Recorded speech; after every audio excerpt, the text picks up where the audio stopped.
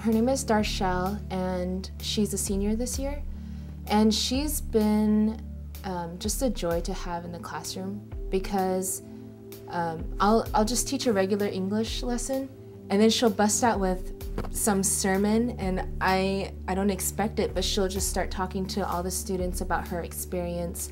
She was very active in the gang life. Her family life is just destroyed, and she's been in and out of jail. And just one day, while she was in jail, she felt like the Spirit of God came upon her and just gave her peace.